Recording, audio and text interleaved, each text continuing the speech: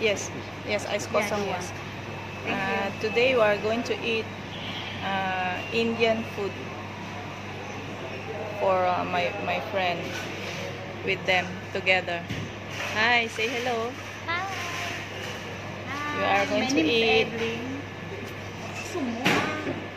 No, actually we are here in the Indian mama place for dinner, early dinner. For the main rice, they have this nasi goreng. We call it biasa, and there is also a nasi goreng kampung, which is very spicy with a we call it ikan bilis. And then this is a fried rice for Chinese, and this is a nasi goreng ayam kunyit. A very simple dish. Okay, for the noodles, we have this mee goreng basah, means it's a very wet noodle. And for the mamak, there are a variety of mee noodles. Actually, this one is a roti kosong, means is normally we can eat this during breakfast, lunch, or dinner. Tea break. For tea break, any time of the day you can eat this one. This is a roti telur, which is a roti with the egg, and then roti susu is a sweet, and this is a roti. Okay, actually this one, guys, is a roti prata telur.